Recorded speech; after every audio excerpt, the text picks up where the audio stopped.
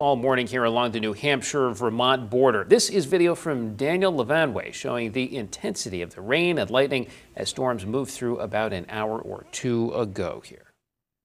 Definitely some strong stuff out there. Yeah, so if you are headed in that area, there could be some water on the roadway, so just be careful. Yeah, I think driving is certainly going to be an issue along 91 in that vicinity. However, the lightning's still very dangerous. You saw in that video, it's pretty impressive, and it still is. That video, again, an hour or two old, but look at this lightning that's still left over right in that vicinity. So please be very careful of that. Cabot, Marshfield, right in the middle of some frequent lightning there. Orange, you guys have plenty of it popping up here or there in your area.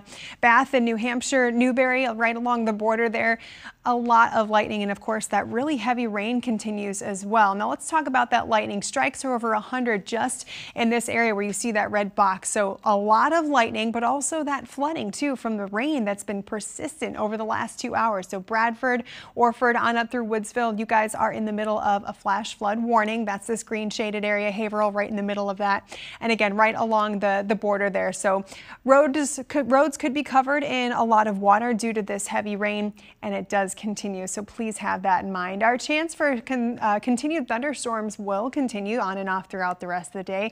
Could see some more of those damaging wind gusts that did bring some trees down in Lebanon. We do have the potential for more of that flash flooding, small hail, and then our biggest threat, of course, continues to be the lightning, which has been a big theme with these thunderstorms already this morning. Now, through the rest of the day, the best chance for any strong or severe storms, according to the Storm Prediction Center, is going to be where this green shaded area is for central and southern Vermont, as well as southern New Hampshire. Now, on a scale of 5, that threat is low, but we've already seen so far this morning that those storms in those spots have fired up and become pretty nasty very quickly. So please be on guard for those throughout the rest of the day. That's why we do have your yellow impact icon for the rest of Tuesday.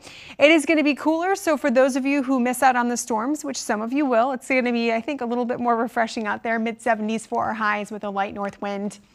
But those thunderstorms, for many of us, will be a problem. Here they are firing up throughout the rest of the morning, and by about midday, you can see a few of those showing up over Vermont and into New Hampshire, same with northern New York.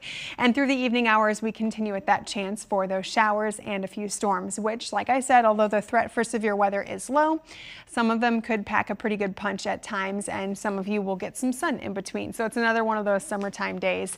Wednesday, a lot quieter. We'll start off with a mix of sun and clouds, maybe a spot shower. But other than that, humidity isn't too bad and will be near 80. Humidity is back with temperatures in the low 80s again on Thursday. Still pretty quiet by then before a chance for the return of some more scattered thunderstorms on Friday.